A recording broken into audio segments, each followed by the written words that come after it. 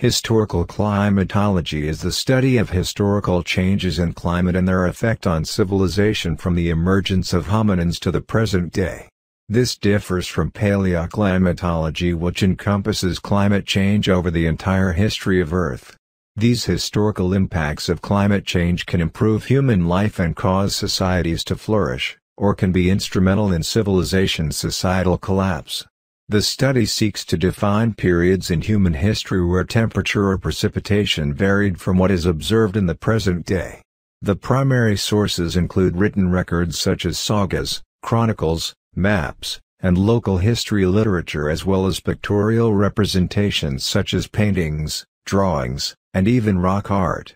The archaeological record is equally important in establishing evidence of settlement, water, and land usage.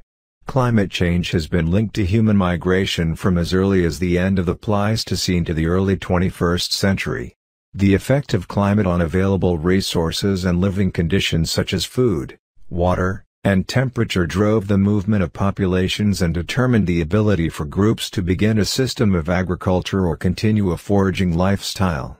Groups such as the inhabitants of northern Peru and central Chile, the Sakok in Greenland, nomadic Eurasian tribes in historical China, and the Nachfian culture in the Levant all display migration reactions due to climatic change. Through deforestation and agriculture, some scientists have proposed a human component in some historical climatic changes. Human-started fires have been implicated in the transformation of much of Australia from grassland to desert. If true, this would show that non-industrialist societies could have a role in influencing regional climate.